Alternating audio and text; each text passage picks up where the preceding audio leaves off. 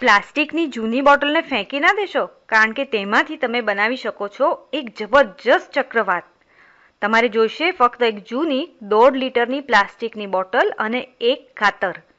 બોટલના ઢાંકણામાં કાતર વડે 1 સેન્ટીમીટર વ્યાસ જેટલું કાણું પાડો. હવે 1.5 લીટરની આ બોટલ પાણીથી આખી ભરી દો. હવે ઢાંકણું બંધ કરી દો ને હવે આ બોટલને હલાવ્યા વગર ઊંધી કરો.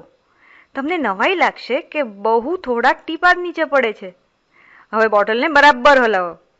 જુઓ, બોટલમાં એક ચક્રવાત બની ગયેલો દેખાશે ને એ રીતે પાણી નીચે પણ વળતું જોઈ શકશો.